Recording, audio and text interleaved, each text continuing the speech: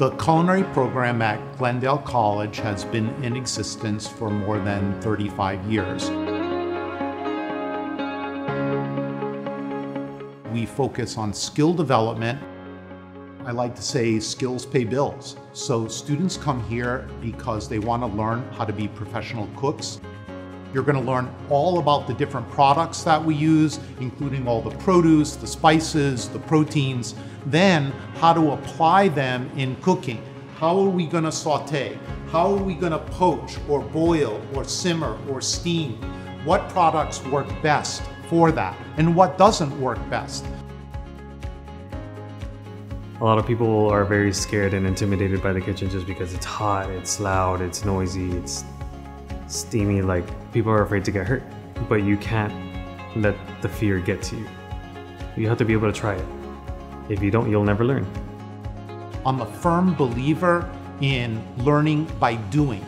Therefore, you gotta cook every day in class. And then the good news, there's the eating. So the eating is when you're really gonna determine the qualities of the product. Once I started to actually get into the kitchen and starting to learn food products, how to cut them, how to cook them, what they could actually become from a raw state up until it's cooked all the way through was amazing to me. It was like a science, but putting love and soul into it at the same time.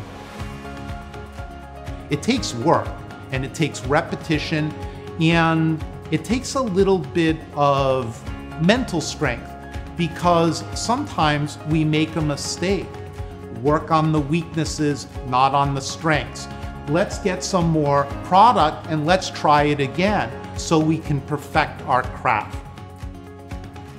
If you want to learn how to cook something for a life skill, if you want to cook something to become part of the career, they'll help you in every form, but you also start to learn from yourself what you really want to do.